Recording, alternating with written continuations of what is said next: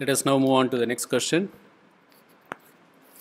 Here the set is a finite set and it is defined between 1 and 6, of course only the whole numbers, and relationship is b equal to a plus 1. We need to check for a reflexive, symmetric and transitive relationship. If R is reflexive, a comma a should satisfy the condition b equal to a plus 1 where b can be substituted with a. Thus a is equal to a plus 1. And this is not possible and hence this is not reflexive. Similarly, symmetric check. If R is symmetric, then a comma b and b comma a both should satisfy R. So b equal to a plus 1, if it is true, a equal to b plus 1 should also be true. If we substitute a equal to b plus 1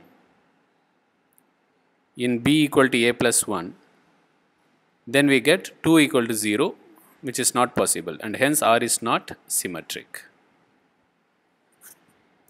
So we can illustrate this with considering a subset 2, 3 from the given set. 3 is equal to 2 plus 1, but 2 is not equal to 3 plus 1. That is, this is 2, 3 and this is 3, 2. And for 3, 2, this relationship does not hold good. Let us do the transitive check. If a comma b and b comma c belong to R, c comma a should also belong to R for transitive relationship. Proceeding in the similar manner as we did in symmetric check, we can understand that R is not transitive. Again, a simple illustration will give you more meaning. Considering the sets 1, 2, 2, 3 and 1, 3, we can get 2 equal to 1 comma or 1 plus 1, and for 2, 3 we can get this 3 equal to 2 plus 1,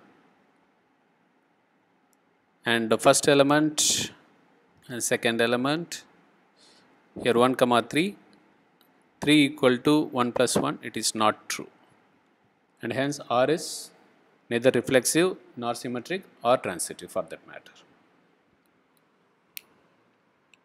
So going by the second method of defining subsets and solving this, we can write,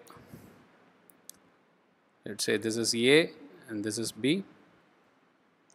If A equal to 1, B should be equal to A plus 1, which is 2. For A equal to 2, B should be equal to 3. For A equal to 3, B is 4. For A equal to 4, B is 5. A equal to 5, B is 6. For A equal to 6, B is 7, but there is no 7 here. Thus possible subsets are 1, 2, 2, 3, 3, 4, 4, 5 and 5, 6. From these subsets, you can observe that you don't have 1, 1 or 2, 2 or 3, 3 to prove reflexiveness. Also, if I have 1, 2, I don't have 2, 1 here. So, it is not symmetric. Also, if I have 1, 2 here and 2, 3, I don't have 1, 3 in the subset.